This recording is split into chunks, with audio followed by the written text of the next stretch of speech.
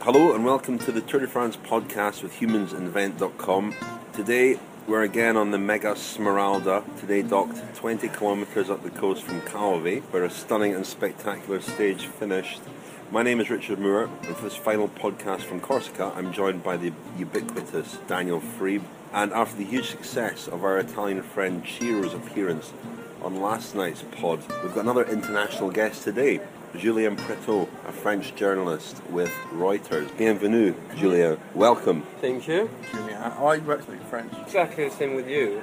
So Really? I'm French only. Daniel's not French. He just thinks he is. And Richard is definitely not French. I'm not His French. pronunciation of But Durania. Julien, you're born and bred in France, Yes. but you speak impeccable English. I wish.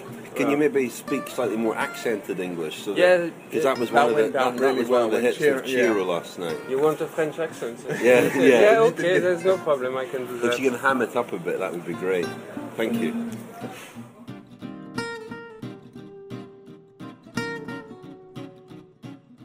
Today, chaps, well, let's talk first about today's stage, final stage on Corsica, and I'd be interested as well to hear Julien's thoughts on the tour's visit to Corsica. But Daniel, what I heard, there was a bit of disagreement between you two about whether today had been an exciting stage or not. Won in the end by Simon Gerrans. I mean, we're grateful for small mercies these days, aren't we? For fairly meagre action, you know, especially after 3 days. And we're not used to seeing anything really happen on a sort of... Well, not that there were any great splits on GC, but there were some splits. There were people losing time. It was difficult. It was always the risk that... It was stunning, wasn't it? Yeah, and there was always the risk that a team would go to the front and really drill it and cause some serious damage. I think that could have happened, but on the other hand, I think there were a lot of teams quite, this is quite a happy for surprising Radio thing. Shack to Yeah, be controlling it. Yeah, you know, a lot of people said that somebody will lose the tour in Corsica. One of the overall contenders will be out, and that's not happened. Julien, what's been your impression today and of the first 3 days in Corsica? Well, very nice for 3 days. I mean, the first 2 days were quite spectacular in terms of action. I mean, the first day especially, for bad reasons though. Well, there's one, overall contender who fell behind, still is Thomas de Gent. I mean, Thomas if you again, count him, forget about him, yeah. I think he's ill. As for today's stage, I mean, it was basically neutralised until the last climb, which is probably modern cycling now. Anyway. Modern cycling. Oh, what's been your impression of Corsica? Have you enjoyed the Corsican sojourn? Yeah, well, I've been here on holidays many times already, so no surprise here. Where are you from? Are you from Paris? Or? Oh no, I'm from northern France. I was born next to Lens, if you know football. Eric Black. It was a big deal for the tour to come to Corsica for the 100th edition. Do you feel it's been a success? Do you feel that the Corsicans have enjoyed having the tour here? Yeah, I think so. I mean, I think they were rather indifferent at first, and that's probably the feeling we all got from Porto Vecchio before the start. But was it not just that there are not many people there? And that's the impression that I've got. It's not a lack of enthusiasm, it's just there simply are not many people in Corsica. Yeah, not many people living there, and it's still early for the holidays. I mean, had the tour started a week later, there have been a lot of people on holidays there, so probably much better. But And not many people seem to have come here for the tour.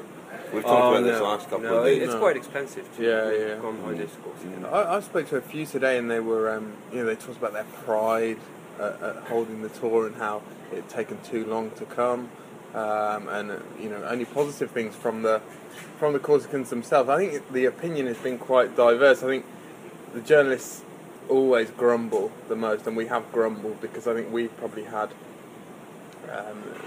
the most sort of challenging time here with all the logistical difficulties of getting to press rooms on boats, etc., etc. Teams, I think, have had it quite easy, really. I think they've been very pleased with the way things have been organised. You know, they've been able to get to the finish. Their hotels fairly quickly most nights. When will the tour be back to Corsica, do you think? 200 tour, maybe? No, 200. I'd guess earlier. I didn't see any huge problems. But it would have to be, there'd have to be a Grand Départ here. It couldn't really travel here and then back again, could it? In the middle of the tour? Would it do that? Between Pyrenees and the Alps, why not? One stage maybe. Yeah, well, that'd be interesting. I mean, it is a... If Corsica featured later on in the race, these stages, these roads could provide a real, really interesting racing. I think just because it's come so early, people are just feeling their way around at the moment. But like I say, I am surprised that we are heading off Corsica without more damage having been done either to GC or to the favourites. Yeah, a fair amount of damage has been done. Like you say, not to the favourites, but there's been a fair few crashes, some fairly significant crashes. Well, the significant crashes in the sense that they will, I think, affect tomorrow's stage of team time trial, because there are certain teams that are quite severely weakened. Thinking of Team Sky, Julia, you were talking about Geraint Thomas. He's sort of struggling with a fractured bone in his pelvis or hip, and he had to be helped onto his bike today before he even set off on the stage. He then spent a lot of the stage as last man in the bunch and came in that group 9 minutes down. What are your thoughts about Geraint Thomas? It's a very short time trial, 25 kilometers, so there's 9 men, so it's going to be a very small rotation, so I don't think it will hamper the chances that much. Do you not think although it could have come down to maybe a couple of seconds in the end. It means that, but it means from his point of view, I think he was talking tonight as though he doesn't expect to stay with the team, and then it'll be a case of trying to make the time limit. And being such a short stage, it will be a very unforgiving time limit. It'll be difficult. Yeah, I mean, if they could have chosen one guy to lose for the team time trial, it certainly wouldn't have been him either. Yeah. I mean, he's one of their bigger engines, and also got a lot of experience of riding in kind of group event, in team pursuit, etc. And they're usually the guys that go best, particularly on a short course like tomorrow. Julien, you were saying that you thought Geraint Thomas should leave Sky. What's your reason for that? I think he's been nerved and too much protected maybe, and if he wants to win a classic, which he obviously can, he has what it takes, definitely. He's actually one of my, one of the riders I prefer in the peloton. He's extremely cool, but he's so talented. You see him on the bike, he's fantastic. And if he wants to win, let's say Paris Roubaix for instance, he has to bite the dust a little bit more. And I don't think he's been doing that at Sky. Training in those training camps earlier in the season, I don't think he's ridden enough. In awful conditions. What team would you see him in? Do you feel that he's in sort of too much of a comfort zone with Team Sky? Is that the issue? Yes, I think that. He could come back. What kind of rider can he become? You mentioned classics, but he's comes from a pursuing background as well. Does he have the potential to be a Bradley Wiggins or somebody like that physically? Physically, yes, I think. But does he want to? That's another question. I mean, there is that issue of comfort zones, various teams being comfort zones, and it really applies to almost every nationality. There is a team. For instance, the Australians. We'll get on to French cycling maybe later on, Julien. It can seem like a comfort zone, for the Australians to be at Greenwich. I remember I had a conversation with Rolf Aldag recently, the former T-Mobile manager, and we were talking about German riders of a certain generation a few years ago, and not having really lived up to their potential. And he said, well, with when you had Gerolsteiner and T-Mobile, there were too many German professionals. It was too easy to turn pro for Germans. Milram for a bit as well. And Milram, exactly. And so I'm not sure. I think it's Milram. Remember that? I think it's counterbalanced. I think often riders do perform better in teams where the environment is familiar, but I see what you're saying. I think the riders are paid pretty well at Team Sky, and it's the environment that he's been in throughout his career, isn't it? It wouldn't perhaps do him any harm to change and challenge himself for 1-2 seasons. Today's stage, won by Simon Gerrans, you mentioned Orica Green Edge there. That sort of eased some of the embarrassment perhaps of Saturday when their bus became stuck at the finish. Gerrans said it was a stage that he targeted for 3 months, that he'd been looking at for 3 months. Now it was a great and a surprising stage win. You didn't even think it was Simon Gerrans, did you? Well, that was mainly wishful thinking, because in our predictions competition, I had Impey down the second place, so I was very excited about Impey and Sagan coming first and second. You're very confidently yelling at the television. As the commentator was declaring Gerrans the winner. There you were shouting, a lone voice in the press room, shouting, it wasn't Gerrans, it was Impey, it was Impey, it was Impey, and everybody looking at you in a bemused fashion while Twitter is alive with the Gerrans victory. Well, Daniel. Look, Richard, I did not know that Simon Gerrans was that quick in a sprint. They could beat Peter Sagan. No, not many people did. Tan Man, our esteemed colleague Anthony Tan, promised to parade naked if Peter Sagan was beaten in that sprint. Peter Sagan hasn't been the same since he grew a little goatee beard.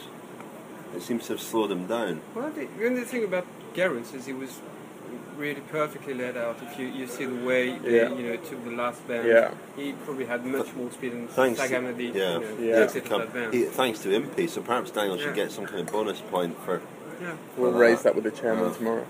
I was interested in the press conference. Gerrans, I think he's on 2 or 3 occasions in the press conference, he talks about what a great season Green Edge had last year, but they were just missing a Tour de France stage win. But I thought that was a little bit. Sort of window dressing their results. Window dressing their results. I mean, I think they've underachieved, to be honest, in their first 18 months in the. Have they underachieved, or are they just a team, as we spoke about the other day, with good riders rather than? Well, I think they won 33 races last year, but for a team packed with good time trialists and good sprinters, I think that's maybe less impressive than it sounds. Well, they could get another one tomorrow. Yeah, the pressure's slightly off them now. I think. They might just blossom now, I think, now that the pressure's off. In the meantime, the stage today did shake things up a little bit. David Millar of Garmin-Sharp slipped down to 7th overall, still just 1 second behind the leader. But I spoke to him this morning at the start in Ajaccio about his first couple of days where he seemed to be in really good form, including his 4th place in Saturday's first stage, about his thoughts ahead of today's stage and his prospects for perhaps taking the yellow jersey in Tuesday's team time trial. You're pleased at how you're going because you're obviously going very well, or disappointment at that missed opportunity yesterday? Mixed emotions, I think, would be the best description. I know from all my years that opportunities like that happen once in a blue moon. Once every 13 years? Once every 13 years, Richard, exactly. Not even, because the last time, you either get it in a clear-cut situation where it's the best man, well, I'll be perfectly frank. I mean, it has been a sporting merit, but it's been a lot of luck as well for me. So I've been blessed with good luck, and that was a bit of bad luck. So how do you explain that 4th place on day one? You obviously were lucky to miss the crash. What were you doing, first of all, so far up? And at what point in the sprint did you think, I'm going to go for this? I was actually feeling so good. I mean, when you feel good, it's easy to sit at the front. And that was the thing. I was just literally, it felt like I'd just been racing a few Ks. So I was just picking gaps. I was incredibly lucid and strong. I mean, for me, I've always been able to sprint, but normally I don't get in the way of sprinters, and I'm not good enough to match the pure sprinters. But when I'm fresh like that at the end of the race, I can do that. You had to take 1 or 2 little risks. There were a little gap you came through on the final bend. I mean, you had a bit between your teeth at that point. I just got carried away. I got excited. I love racing. I just got carried away. I mean, it's. I can't help myself. I promised the guys. I promised Christian in particular, because after the Giro, where I was right at the sharp end as well on the first stage and got taken out in a crash, and it then ruined my whole race. I promised myself that I wouldn't do that here on the first stage, and yet I get in the race situation and I'm like a junior again. Sometimes emotion just takes over, and was there any point in that finishing straight where you actually began to think I might have this? Not really. It was just fun. It was more kind of like, I'm going to give the sprinters a go. Yeah. It was like, it was quite funny. I was actually faster than a lot of the pure sprinters, and have you looked at the overhead? No, I haven't seen it. But you look faster than Van Poppel, for example. I was coming up on everybody. Yeah. I mean, I couldn't believe it. I could feel the sprint happening. I could feel how strong I was, and I was just seeing myself overtaking sprinters and catching the guys in front. And it was Cavendish have a little word with you yesterday? He gave me a little tap on the back. Yeah, I got a lot of kudos from everybody actually yesterday. Everyone was just like, "Wow, nice sprint." So that's always nice from your colleagues. And are you thinking, team time trial tomorrow? Last time there was a team time trial, Garmin-Sharp won that. Are you thinking that if you can stay in contention today, there's a possibility there? Well, yeah, I mean, there's a possibility, but today's the number one objective. It's going to be a really hard day. We always knew today would be the hardest day in Corsica, and considering how hard yesterday was, that's a bit a daunting prospect for everyone. So let's get through today, and then we'll switch into TTT mode. You're listening to the Tour de France podcast with humansinvent.com and Sharp. Thank you for listening to our podcast. I'm sitting here in the bar of the Mega Smeralda with Julien Pretot and Daniel Friebe. Since we have you here, Julien, we're going to get on in the final segment to talk about tomorrow's team time trial, and we have an interview with Rolf Aldag of Omega Pharma Quickstep, who's going to tell us a little bit about their approach to that event. But Julien, for this section, we were going to quiz you a little bit about French cycling, and Pierre Rolland especially. That was one of the questions we were asked on Twitter, actually. We were asked somebody, a Niall Foster, what do you think of the polka dot ensemble supported by Pierre Rolland? Slated on Twitter, but I quite like it, he says. Let's get to the really important issues first. Pierre Rolland, his polka dot outfit, the helmet, the top, the shorts, everything. Yeah, it was a throwback to Michael Rasmussen. Yeah, because of the chicken pox. It's it's really ugly. Yeah, it was really ugly. Awful. Someone mentioned it was chicken pox, actually. What did you make of his move, Julien? It seemed to me that it was a massive miscalculation. They thought they were sprinting for the mountains points, and then they went about 3 kilometres too early. I think it was him and David Malacane. I have to say I'm good friends with Andy Flicker, his sports director, and I still don't know why they've done that. I mean, I appreciate what they did yesterday. You know, go in front and you had his own. Didn't hurt. I don't know, a few minutes of good effort doesn't hurt. Just like Froome did yesterday, it was okay. Today was a bit. I don't know. He's racing quite aggressively, Roland. Is he riding for? He is King of the riding Mountains. for GC. He is. No, but it's the King of the Mountains. So GC is his ambition, not King of the Mountains. Yeah. So that's why you are puzzled. And I'm I'm very puzzled pleased as well. to hear that King of the Mountains is not his ambition, because the sooner he gets out of that King of the Mountains jersey, the better. Vauclair could get it. Vauclair wore them last year, didn't he? He wore it, Yeah. yeah. Julien, I spotted some Cofidis cars driving onto the ferry earlier. I didn't realise they were riding the Tour. What? Europe I didn't Car, realise they were still in business. Europe Car have been a successful team the last couple of years. But what about the other French teams? What's going on with them? They're not good. I mean, FDG are. They're quite mounting, aggressive. Team. Yeah, they're mounting quite a challenge for Pinot this year, and we've seen them, in front of the bunch a few times already, which is a huge challenge from quite surprising. Previous years. Quite surprising yesterday, Julien. When I don't know whether that was a kind of admission of weakness, because they're so worried about Pinot's descending that they had to get him to the front on what wasn't a difficult descent, or whether it was a statement of intent.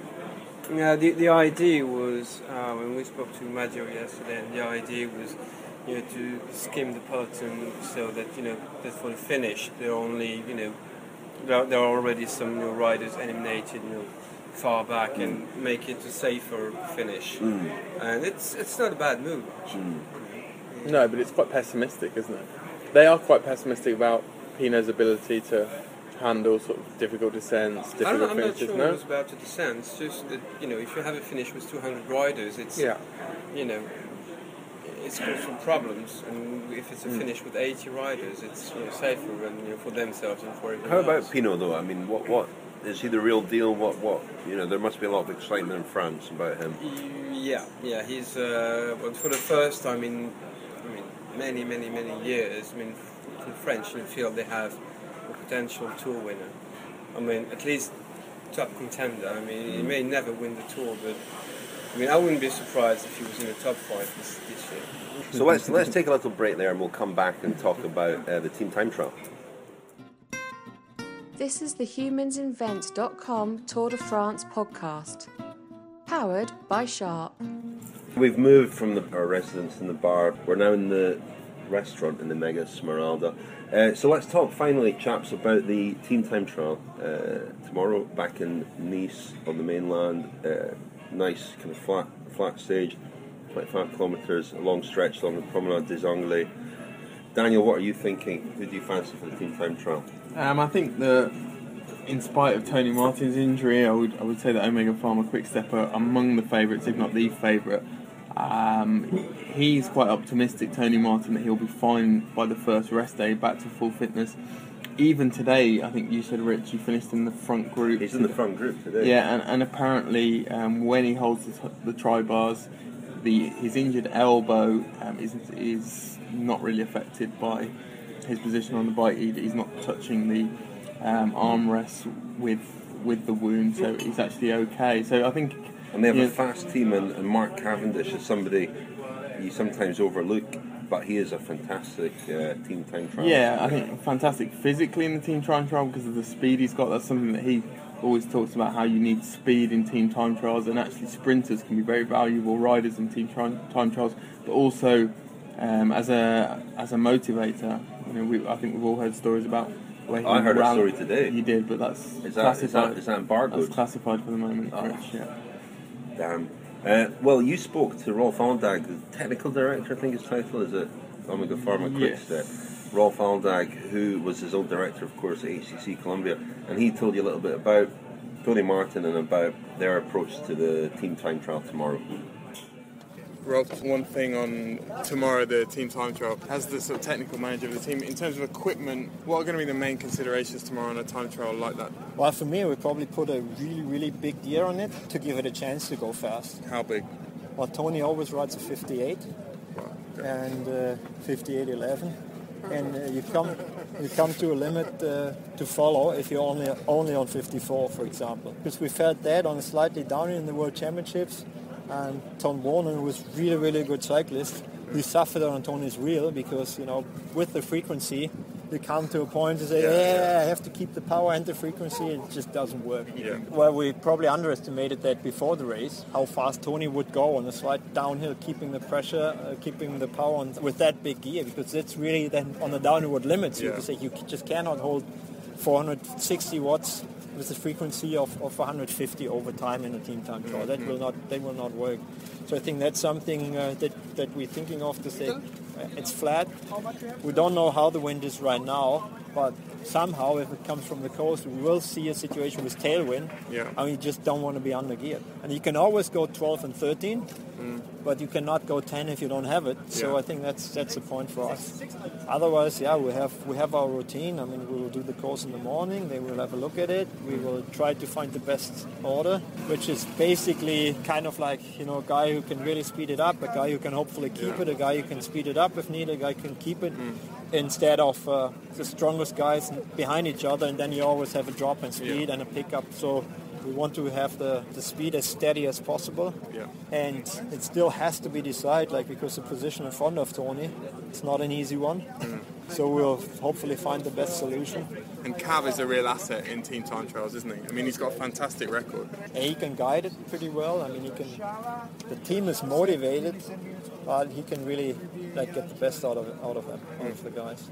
Because it's really important, to approach it as a team and not as 9 guys doing individual time trials, try to shine and be a hero. That will never succeed on a team time trial. The Tour de France with humansinvent.com. Innovation, craftsmanship and design. So that was Rolf Aldag. Julien, what are you thinking for the team time trial tomorrow? What's your prediction? I agree with Daniel. I mean, given that Tony Martin was in the lead group today, they've also got Chavanel, who crushed the field with a weak field. Just because he's French? No, he's in great form. I mean, we've seen him already twice. Going along at the front in the last 2 days. Kwiatkowski could be in yellow. And Kwiatkowski too could be in yellow. So he's 4th overall at the moment. There's a clutch of riders just a second down. I mean, no, that's the stage finish, Rich. No, Classement General. Oh really? Yeah. Julien Simon 2nd. Yeah. I don't think we'll see him in yellow tomorrow. No, no. There's a whole. There's 73 riders, 72 riders at 1 second down on GC. Millar's the one we've been talking about, but Boassenhagen is another. Boassenhagen's a decent prospect. I wouldn't expect them to be in the top 3 with Thomas injured. Well, exactly. That's a huge loss to them, isn't it? To Team Sky. I think it's going to be a short rotation, so I wouldn't count them out. Definitely not. I mean, Stannard looked better today. Yeah, he did. Pete kind of, I think he just deliberately, dropped out in the Interesting. climbs today. At one point, yeah, and we what saw. I think Saxo did this exactly the same. That's interesting. They had 4 guys, falling behind, in the second part of the stage. Lopez and Kirienka both got dropped, and we watched that and thought, what's going on there? Do you think that could have been because? I think so. I mean, I didn't notice for Sky, but apart from Canop, I noticed the 4 Saxo bank or Saxo Tink of riders dropping behind, and I wouldn't be surprised that Saxo would do pretty well tomorrow, like top 5 maybe. I mean, it's a difficult one to predict, isn't it? Because usually, there are a series of teams that always go well in team time trials, but so many teams in this tour have picked riders with a climbing bias, a mountain bias. Yeah. You look at the Garmin-Sharp lineup, and they're not as strong on paper as they would usually be in a team time trial. The same applies to Sky. The same applies to, I think, perhaps to a certain extent, BMC.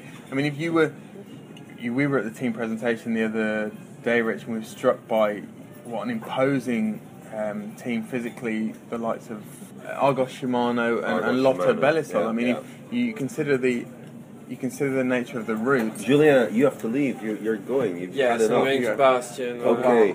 Right. Well, thank you very much for joining us See you tonight. around. Thanks, Julien. Au revoir. Off he goes. No, I was saying, Rich, that the most imposing sort of teams physically are teams like Argos Shimano, and you take into account the route tomorrow, and it really is a bit of a drag run, isn't it? Yeah, it's 25 kilometres. I don't see them being. I don't see them being in contention. I think Garmin-Sharp. If you look at they've got some very good experience riders. They won the team time trial 2 years ago.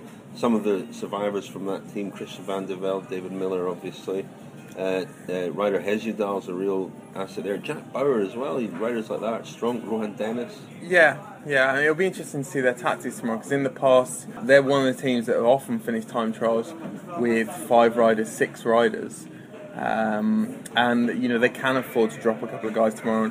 They've not got the same general classification ambitions that they might have had in the past, or I think they're hedging their bets slightly. They're not sure whether Hesjedaling their bets. Yeah, they're not sure yet whether Martin Hesjedal will be in contention on GC overall. Orica Green Edge won today, and they've got a strong team for the team time trial as well, I think. They have, and a good team for that kind of course, a very flat course. Great. Well, listen, let's wrap it up there, because we've got to travel somehow to Nice. How are you getting to Nice? I think I'm getting the plane tomorrow morning, but I'm not in charge of logistics. So you I'll might just go where someone tells me. a plane. Yeah, no, I'm getting a plane. Yeah. You are getting a plane. Yeah, I'm getting a plane as well. Well, I'll see you in Nice, Daniel. All right, see you, Rich. We'll look forward to that. We've got something to really look forward to, which is meeting up with Lionel. And leaving the Mega Smeralda. I'm leaving the boat, but meeting up with Lionel Burney, who will be joining us on the podcast from tomorrow. He's fresh from Glastonbury. Yeah. Looking forward to his input. I think we're going to launch the competition tomorrow as well, finally, so please tune in.